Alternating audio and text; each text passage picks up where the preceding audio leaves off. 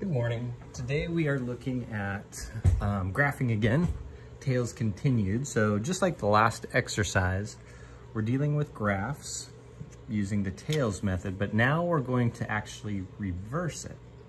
And what you'll see in on this paper is that I've already got a graph. The graph is already done and it's got all the things we need. It's got a title, good. It's got labeled axes, good.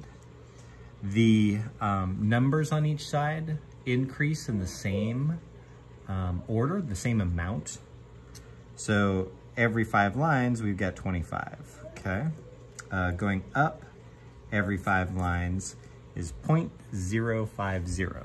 But point being, it all goes up at the same rate or the same speed. So what our job is now is to read this graph and draw a data table down here at the bottom. So it says draw your data table here, use a ruler. So make sure you're using a ruler or something straight for your lines. You can also do this on the computer. So you could type all this into Microsoft Excel or Google Spreadsheets and just print that up. And that would be fine too, if you don't want to try and draw the data table using the ruler. So it says start at 0 degrees and record data from each 50-degree increment. So which one of these is degrees? Is density in degrees? No. Is temperature in degrees? Yes. Temperature is in degrees Celsius. I'm gonna start at 0, and I'm gonna record every 50. So 0, 50, 100, 150, 200, 250, 300, and 350. So each of those is where I'm gonna record the data into my data table. For my data table, I think I only need two rows. So let's start by doing that. Go like this. Not sure how long I wanna make it yet. So I'll keep it kind of short.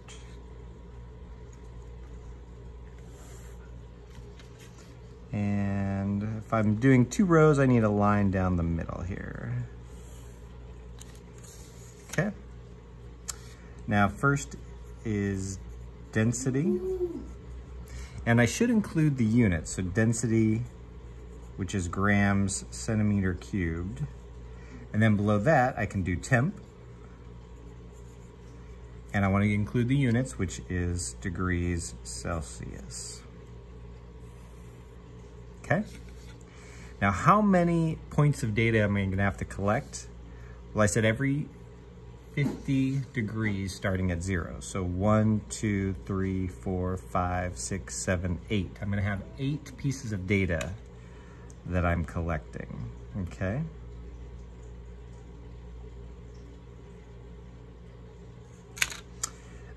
Let's see, so let's go here. 1,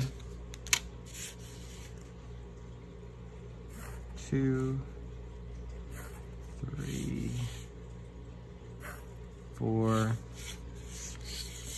Let's extend this out.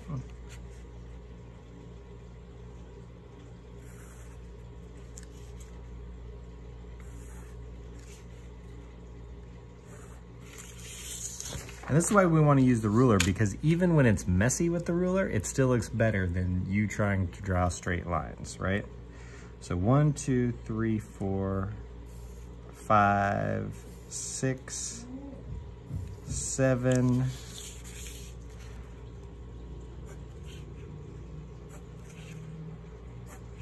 and 8.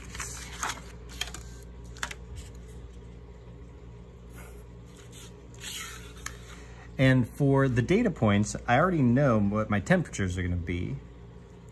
0, 50, 75, etc.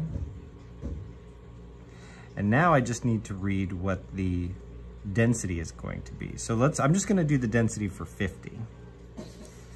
So if I look at 50 here and I go all the way up to where it touches that line, that's the density that I want. And the density looks like 0.990, which is right there.